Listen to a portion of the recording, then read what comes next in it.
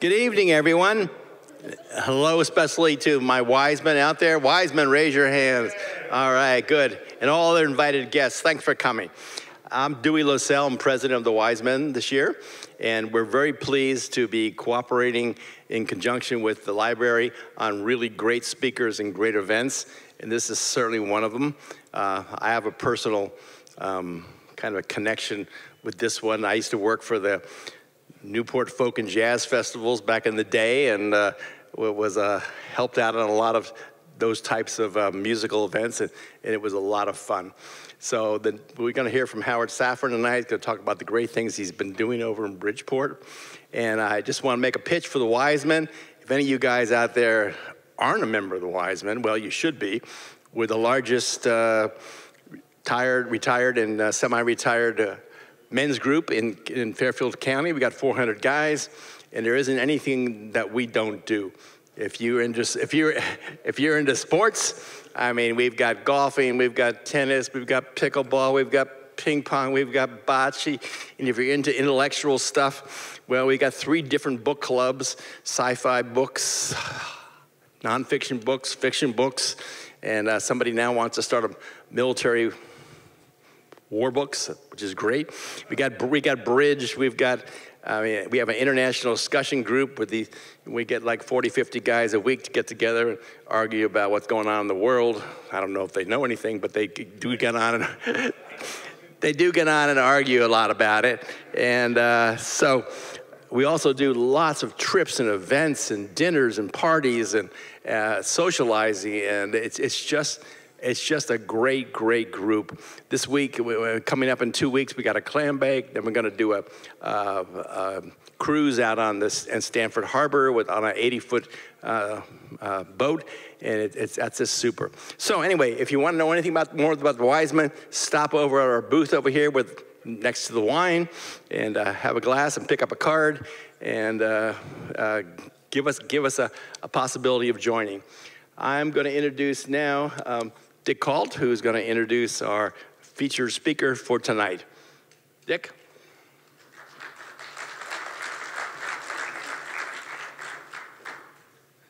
Thank you very much, and thank you for coming this evening. I think you're going to have a really, really enjoyable time hearing this story.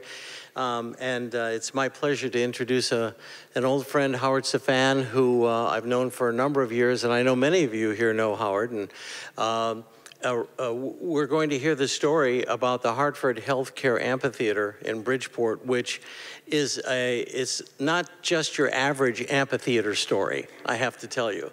And I think you'll find it very interesting and very entertaining.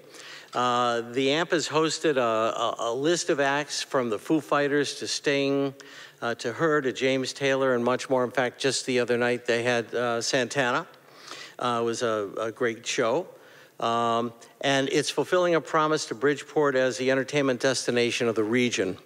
And that's what's really key here, to draw this kind of talent to the region. And this is what Howard is doing. Season 3 is already the best yet, with over 40 shows and genres from hip hop to alternative to Latin to classic rock shows and jam bands. And it's proven to be a premier music venue here. And this year's highlights include Rod Stewart, Tedeschi Trucks, Earth, Wind and Fire, Darius Rucker, James Taylor, and many more. Howard also owns and operates the Sports Center of Connecticut up in Shelton, which has, you've had that, and that's been around for quite some time, done very, very well, and a great destination for companies to entertain and have meetings and such. He's a former president of the Bridgeport Sound Tigers, which is his connection to the baseball stadium. And he oversaw the management of the New York Islanders Hockey Club, as well as Nassau Coliseum, and president of the Webster Bank Arena in Bridgeport, and have pioneered the renovation of that particular venue. He's also the owner of Bishop Development, developers of high-end residential homes and commercial properties, and owns and manages over 250,000 square feet of commercial space in Connecticut. He received his JD from Brooklyn Law and BS in Finance from Syracuse, and he lives here in Weston with his wife and 4 children, so he's a local. And I would like to draw your attention to the screen now, because we're going to open this program with a great video which is going to really get you into what this is all about, and then Howard will be joining us. When you're my age and you're still good at something, that's fun. To say this area loves its concerts is a massive understatement. And when the Coliseum closed, we had no place to go. This is probably the biggest thing to happen to the Connecticut concert scene in forever. We're doing this for our personal pride. You know, that when we leave this earth, this is our legacy. Welcome, welcome, welcome to the city of Bridgeport.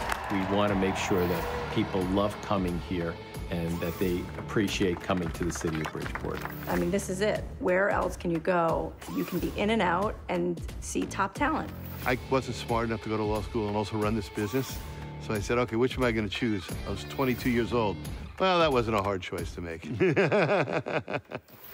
Howard started to run the Webster Bank Arena in Bridgeport, and Howard kept taking me out to lunch, which is a good way to get my attention. We go to this great Italian restaurant in Wallingford called Michael's. One day we were having lunch, and Jimmy said to me, the real secret to this market is a 6,000-seat boutique amphitheater. So my office used to overlook the ball field. And this was where the Bluefish played. I had been to many games there. The reason your kids or anybody really wanted to go see the Bluefish was that you were right in it. You felt like you were right in it. So I called him back the next day and I said, are you really interested in doing something in Bridgeport? And he said, yeah. Then I said, I have an idea. And that idea was where we are today. The style is industrial, because it's perfect for Bridgeport, yet we kept the nuances of a baseball stadium. No, this is the way concert venues are going to look in the future, with the idea of concert goers in mind. We wrapped the dugouts in granite. We kept the lower level and then added the bathrooms and added the VIP lounges. So the footprint stayed very much the same. I think there's luxury items in there that haven't even been invented yet. Driving by a 995, you can see it not only coming out of the ground, but now projecting up into the sky. So the roof is iconic. Nick's been doing it for almost 50 years, and he really has created a very unique roof that consists of 6 flying masts, as well as a torch in the middle that goes up over 125 feet. And people ask all the time, well, where is the stage? Well, the stage is basically about second base. The last row seat is an awesome seat at almost any other venue. So not only will you have incredible video boards flanking the stage, you're going to be able to look at the stage and be closer than you will to almost any other concert venue. You've got to come here to experience this. There is not a bad seat in the house. This is an experience you will never forget. The barn's the backstage area. It houses the dressing rooms, probably the nicest backstage area that I've ever seen. And that's important to artists who are on the road. When we went through the process of planning with Live Nation, our goal was to make sure that the entertainers would be happy. And when they find a place that's extraordinarily comfortable backstage, they like it a lot. When they like it a lot, they ask to come back next year, and that's just what we want. So we built a 25,000 square feet barn that consists of 6 customized dressing rooms with bathrooms and showers and marble countertops. Then we have this magnificent over 4,000 square foot eating area. And then we have the headliner suite, where we have a custom kitchen with a chef and a dining room, and then a living room with a huge TV and a fireplace, 2 bathrooms, a massage room, and a bedroom. So our accommodations, we think, will be up there with the nicest facilities throughout the country. You're going to see people going early. You're going to see people staying late, because it's bigger than who's playing. I want to just go and eat. There's the barbecue there, and there's local breweries there. Like, as soon as Howard said he was doing this, I'm on the phone going, hey, dude, I want to be involved. Next thing you know, we're doing a tap room. Our tap room, it enables people to show up early, get into the mood, enjoy a few beers, have a little bit of food before the event starts, and you're out on the main floor, and you can get right into the act. Live Nation is the largest live entertainment company in the world. I think we're known for quality. I've been through a lot of people, and I think this team I have right now is the best I've ever had. Howard, this place is the best. I love this amphitheater. It's incredible right here in Bridgeport. it's going to be quite a place to not just, as I say, just drive by and see, but to be part of for entertainment, music. And this is going to be the best concert experience in the world. Let's hear you roar! This will change the whole nature of Fairfield County as far as entertainment is concerned. And the experience of coming to a concert at Hartford HealthCare Amphitheater is going to be completely different than any other concert experience you've ever encountered.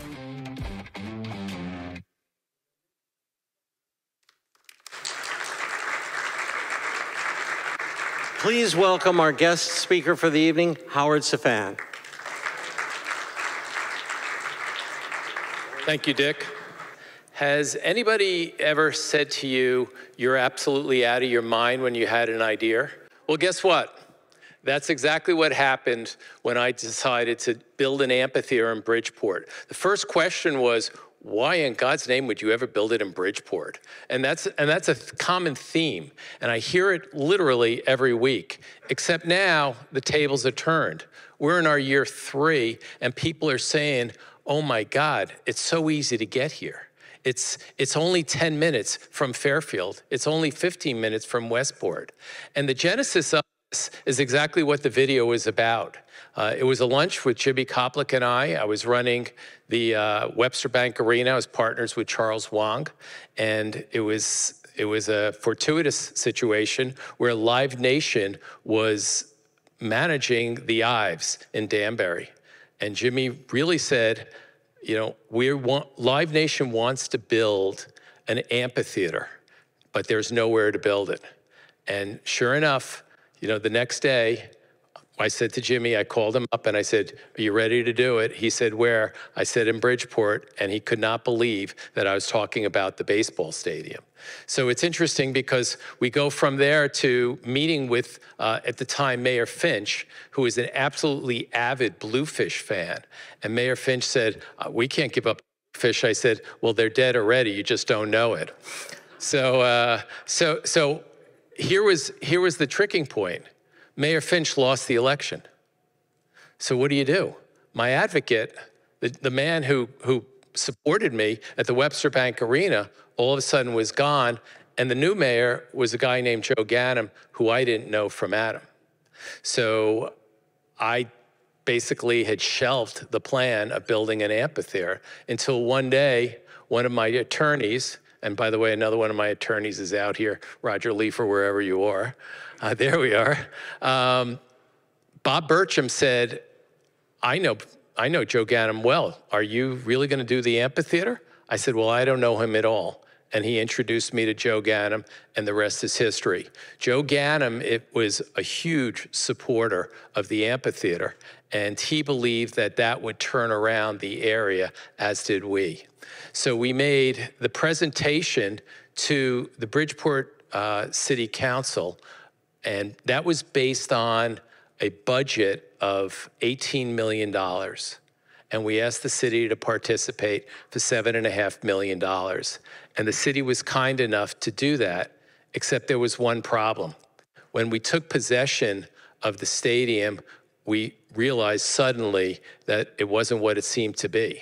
The sprinkler system was completely clogged, didn't work. That was $1 million. The elevators didn't work. That was another $2 million. The seats completely needed to be replaced. So to make a long story short, we went back to the city and we said, look, this project now is going to be $24 million. And $24 million, we need another $4.5 million from the city. And I'll never forget this because this was during COVID. And my family and I were up in Vermont, and it was Passover. And we were having our Seder, and I had to go argue for the $4.5 million, and it was unbelievable the fight that I had to go through the city. But finally, we were successful, and now this $24 million project, because everybody asked this question, how much did this facility cost, became $50 million.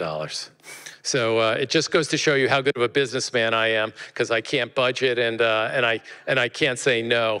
So, but what makes the amphitheater unique is that it's local and it's genuine. And as I was just saying this the other day, you could have all the talent in the world, but without the experience, you won't have the success. So people will come to see Rod Stewart, but if they don't feel comfortable, then they're not gonna enjoy themselves. So therefore, I grew up on Long Island, and in Long Island, there was one amphitheater, and that's Jones Beach. So, however, there's a problem at high tide at Jones Beach. So some people know this. So if you're in the first 5 rows, the water is literally up to your knee.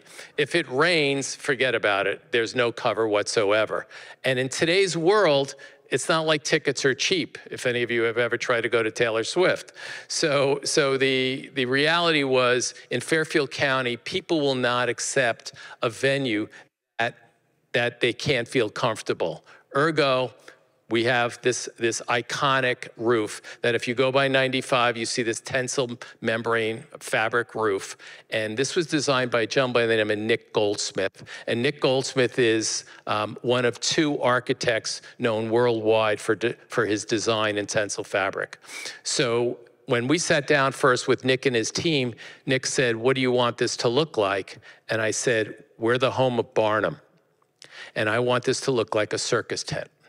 And that started the design. And the design is 60,000 square feet of tensile fabric roof. It goes up 125 feet in the air. And then it covers over 92% of the venue. And it's over 1 million pounds of steel. So it's really quite an incredible achievement. And we're visited about once a month from people who want to build this. And then when we tell them the price, they no longer want to build it. So it's really neat. But what this does is it gives us the ability, rain or shine, to have an outdoor venue. And everybody asks, well, what was the effect of COVID? And the effect of COVID is it really slowed up our construction. So all of our subcontractors had to be separated. But COVID did one other thing. It made people realize how awesome it was to be outside. And lots of people don't want to be inside. So now we're in our 3rd year, and we're gonna host 47 concerts this year, of which over 1/3 of them will be sold out. And Chaz from Chaz and AJ said to me, he asked the question, he said, "What did people in Fairfield County do before the amphitheater got there?" And the answer is, it was just an underserved market. And now people come 5 times, 8 times, 12 times a year just for the experience. And what makes the amphitheater different in terms of an experience on the front end for the clients, for you people, it's the local food. So my wife and I are foodies, and it's very, very important that when you go to a venue, you're not getting chicken tenders and fries. She'd kill me if she ever saw me eat that crap. So instead, you're going to get tasty yolk, and you're going to get donut crazy. If anybody grew up in Westchester, you're going to get Walter's hot dogs, and you're going to get fresh pizza and sushi, you name it. But that's what the place is all about. And it's the leading venue for craft beers. So as you could see by Brad's commentary in Two Roads has a tap room. We have a beer called Fiddlehead, which is our #1 beer, and they're out of Shelburne, Vermont. And people sit there and they cannot believe what they're getting at this amphitheater. And now you add to that Live Nation. So I've been developing for how long, Raj? Yeah, for a long time. So I've been developing for 25 years, but to be honest with you, if I built this amphitheater without Live Nation, it would be a beautiful facility, but it wouldn't be used. And the magic is the Kopliks. So Jim and Jeremy Koplik are the secret to the sauce. They bring the Rod Stewarts of the world. They bring the Noah Kahns of the world. They bring the Kevin Harts of the world. So we have this incredible diversified talent that you sit there and you say, oh my God, I can't believe this is in our local backyard. I mean, think about it. Rod Stewart and James Taylor that are 12 to 15 minutes away. Unheard of. So normally those are at Madison Square Garden, right? And you're paying a fortune, but not here. And that's part of it. But it's also important for the artist. So as you can see in the video, we have 6 dressing rooms, and then we have a star suite. We have a 3,000-seat dining room. And what happens is we enable them to have a wonderful experience. They get off their buses, they come on to our property, and then we treat them, whether it's by chefs, the dining room, whatever they want to eat. It's really amazing. And Carlos Santana Monday night came out and he said, "Oh my God, this place is beautiful." And there's no higher compliment than we can have that. Tomorrow, Friday night, tomorrow night, we have Darius Rucker. And last year we had Darius Rucker, and at the end of the concert, he comes up to me and he said, "It would be my honor to play here next year." So literally the next day, Darius's agent canceled the concert that was scheduled at Mohegan Sun, and he's playing at our facility tomorrow night. It's, thank you. We're also very, very fortunate that having artists like up-and-coming artists like Billy Strings and Tedeschi Trucks, where they want to come back and they want to be part of Bridgeport, Connecticut, it's truly amazing. Because if you think about it, you go to TD Bank in Boston, and then you go to MSG or UBS. Artists don't sit there and say, "I want to play Connecticut." So the amphitheater really is our ability to bring live music to Connecticut, to local, to Fairfield County. And when you get to see what's happened over the past 3 years of how popular it's become, it's really very, very, very, very heartwarming, overwhelming, I should say. And so that transitioned us to what we call our Sound on Sound Festival. And our Sound on Sound Festival that we brought to Seaside Park in Bridgeport brought in over 60,000 people last year. And our headliners were just absolutely amazing. And this year, our headliners are Red Hot Chili Peppers, and John Mayer, local boy, comes back home, and Alanis Morissette. So the ability to partner up with Live Nation and the Governor's Ball guys to bring the festival, again, just adds one more element of music to our community that we haven't taken care of. And we can foresee that there's more growth coming, hopefully within the next 30 to 45 days. We'll make an announcement on how we can bring even more music to the area. So before I speak and answer more questions, I think we have a little clip on a video, and then we can do some Q&A.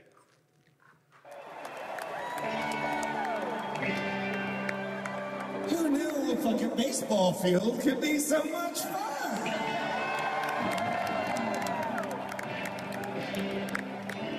All right. Let me tell you something. This is a nice place to play. This is a nice place to play. I suggest that every time a band comes here, you go see them play, because this is a nice place to play. So that was my friend Dave Grohl. And for those of you who don't know Dave Grohl, I need to admit, I didn't know who Dave Grohl was either. So I am not a music guy. Admittedly, I'm a sports guy, having run sports teams for over a decade. But Dave Grohl is part of the Foo Fighters. And just a quick note, Jeremy Koplik was able to get the Foo Fighters at our building in year one. And to have an iconic band like the Foo Fighters put us on the map. And it just made all the difference in the world. And from the Foo Fighters, we got to Sting, to James Taylor, et cetera, and the rest is history. So I owe a debt of gratitude to Dave Grohl, and when we have him next, I'll let him know that. So questions anybody may have? You know, the challenge of asking a man like Howard questions is that you know he's got all the answers. If you have a question, please come up here. And while you're coming up here, Howard, I have a question. Sure. Bridgeport, Connecticut? How did you have the chutzpah to create something like this? So Bridgeport is near and dear to my heart. My first business was window and door business, and it was on Knowlton Street, 305 Knowlton Street in Bridgeport, the corner of Knowlton and Barnum. And I was blessed and fortunate to have grown that business to 3 factories, and I sold it. And this was my give back to Bridgeport. And I never forgot Bridgeport, and feel that I have a debt of gratitude to it. One of the beautiful women is on her way up here. Hi, thank you for this incredible story. It's fascinating. But you short-shrifted yourself and us by jumping from 24 million to 50 million. And I was very interested to go into your own head and experience with the money problems. I mean, everybody has them when they're developers, of course, but you had this unique vision, which wasn't probably even in anybody else's mind for a good deal of this. And yet you had to go through all of these steps. Give us more of the details of how you battled that stuff. So, you know, when you get to a point in life where you can do checkbook accounting, it helps greatly. The vision of the amphitheater was always in the back of my head. I'd never looked at anybody else's amphitheaters. I don't believe in doing that. I believe that, you know, God gave me a gift that I can see things in a certain way. And for example, we took the dugouts, ripped out the roof, wrapped it in granite, and when you come to sit on the floor at the amphitheater, we have dugout bars, so you can literally be watching the concert, get a beer, get a cocktail, and still enjoy it. Nowhere else can you do that. I had a vision to the right and the left of the stage of graphic enhancement. So this beautiful screen that you have behind you, the same company that has made this screen and the same quality is to the right and to the left of the amphitheater stage. We have the largest stage in Connecticut. It's 100 feet wide, 75 feet deep, and 75 feet high. We also have the premier audio system, which again, is the same audio system as what you have here, D&B, and it just makes it sound amazing. So I do not have self-control. I admit that I do not have self-control, and the goal was just to make it the most beautiful facility that I could ever think of. We're only going to do this once. Let's do it right. I guess so. Next question. Is this an all-year-round facility? Great question. We start every year at the end of April, and we finish up with a 5K run in November, first week in November for Vicky Soto. So our season is plentiful, and we do a lot of what we call flat shows. So we just did a pizza fest, and we'll do a college fairs, et cetera. But we basically run May through Halloween. Howard, not to sound like a elitist in music, but I have an eclectic musical thing. But have you considered if there's an audience for classical music? Yeah, it would be great, but it just won't draw enough people. So the wonderful part about having Live Nation is that they try a tremendous amount of different eclectic talent. On Tuesday night, we had a woman by the name of Lindsay Sterling, and she was a violinist. And it was wonderful. It was great. Billy Strings is basically a guitarist, and but you know, jazz and classic just won't draw enough. Hi, Howard. Thank you for doing this work in Bridgeport. How has it changed? How has your work changed Bridgeport, and how has it changed the local economy in Bridgeport? It's a great question. See, it comes from somebody who's smart. The economic impact is over $50 million a year. What it has done to Bridgeport, it has given people the ability to open their eyes to the beauty of Bridgeport. So as we talk about our Sound on Sound Festival, our Sound on Sound Festival is on Long Island Sound. And people come to the south end of Bridgeport and say, oh my God, you know, this is unbelievable. I can't believe that I'm seeing this, because if I'm in Westport, these houses would be $30 million. If I'm in Fairfield, these houses would be $12 million. Why aren't they building in Bridgeport? So you see this whole this whole generation that's going to change in Bridgeport. We see investment right now coming in to apartments. There's a couple developers that literally bring banks through the amphitheater to show the growth of Bridgeport. And we foresee Bridgeport, for everybody who sees those smokestacks, those big smokestacks, that's a decommissioned gas plant owned by PSE&G that's going to be torn down probably within the year, and that's 45 acres along Long Island Sound. So it's it should be something that'll be incredible in terms of development. Hi, Howard. I was wondering, do you have any plans to make this look a little bit like in New Jersey? They have an amphitheater to have lawn seating. So the design of our amphitheater does not permit lawn seating. It's just the footprint's too small. So therefore our floor went all to concrete. Our capacity, which is a great question, is 7,500. When you get to that kind of amphitheater, the capacity up at Xfinity in East Hartford is 25,000. So the movement in the music world is to have what's called a boutique amphitheater, because there's a lot more artists coming up and going down than a 25,000 seat facility, which now you're competing with festivals and you're competing with, in this day and age, stadiums. So the common thread today is everybody wants to be in a boutique amphitheater. So I guess we're lucky. Well, the next logical question is, what's next? We'll see. There'll be a press conference guaranteed within 60 days. Hi, Howard. Good to see you again. Thank you for your patience and your perseverance, because we all know what really went on during those years of the battles. And your question about why Bridgeport, I go back a long way when I saw Jimi Hendrix at Central High School and Elton John at Sacred Heart University. So they've been at the Bridgeport, but this now will keep them there and draw them every year. And thanks again for hosting the Soto race. Thank you.